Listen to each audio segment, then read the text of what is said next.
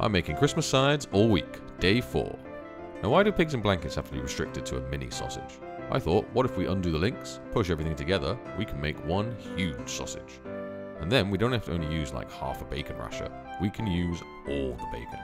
And if we're going this big, obviously we are brushing with maple syrup. Come on, it's Christmas. Get that in the oven with some rosemary, and with that we've got the ultimate Christmas pinwheel pig in blanket.